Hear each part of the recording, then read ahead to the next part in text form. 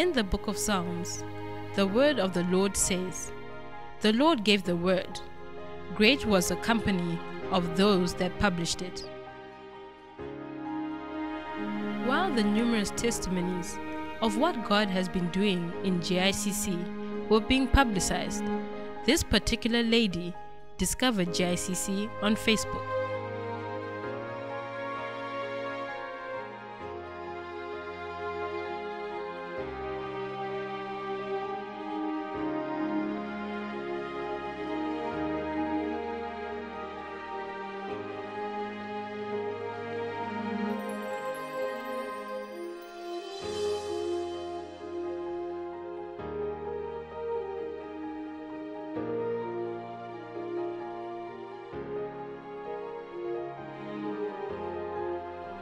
After she read the testimonies of other people receiving their miracles, she was filled with faith and made up her mind to find a way to receive her own miracle.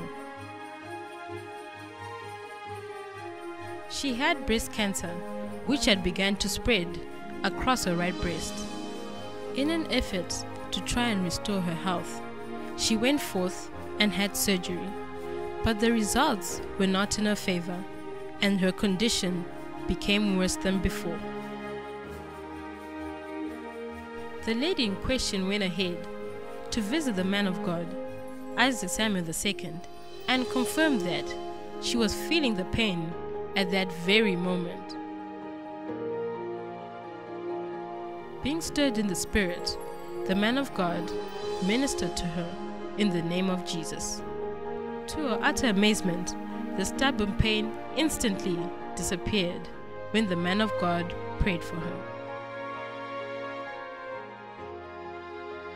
This particular testimony should encourage each one of us that no matter how terrible our situation may seem, the anointing of God's Spirit is readily available to touch our lives.